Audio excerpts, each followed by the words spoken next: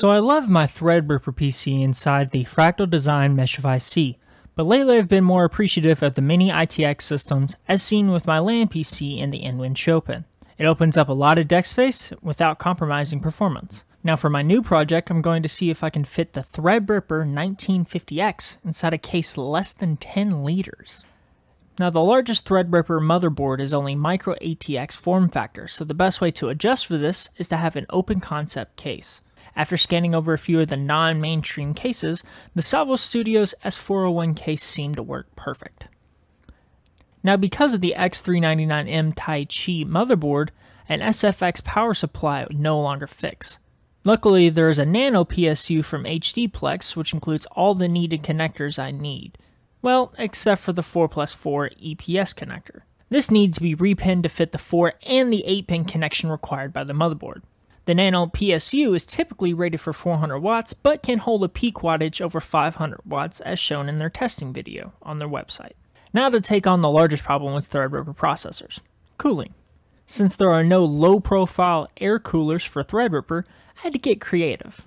Luckily, the S401 natively supports 60mm fans everywhere, and I had an idea to take Alphacool's triple 60mm radiator and stick it in the front of the case.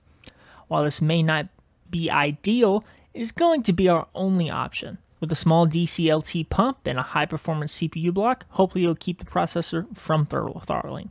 To get the best result, I used Thermal Grizzly Conductidot thermal paste and a full IHS cover water block. Gamers Nexus has a wonderful article discussing the die coverage debate for Threadripper, and the XSPC copper block performed significantly better than most in their testing.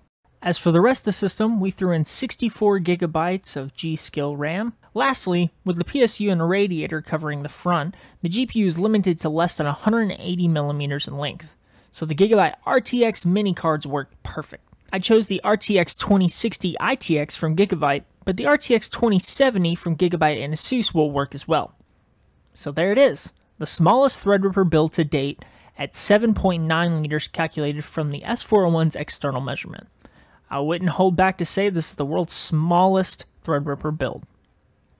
The system holds strong with the NanoPSU and is able to perform extremely well, getting a 6.713 score in Cinebench R20 with only max temperatures of 60°C during the run.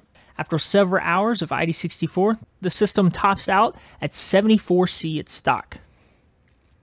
So, if you like this video, please leave a like and comment your thoughts. If you want to see more builds like this because I have unlimited ideas, consider subscribing.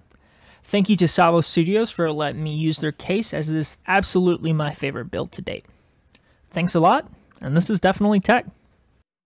And there it is, there's our post screen. That's amazing.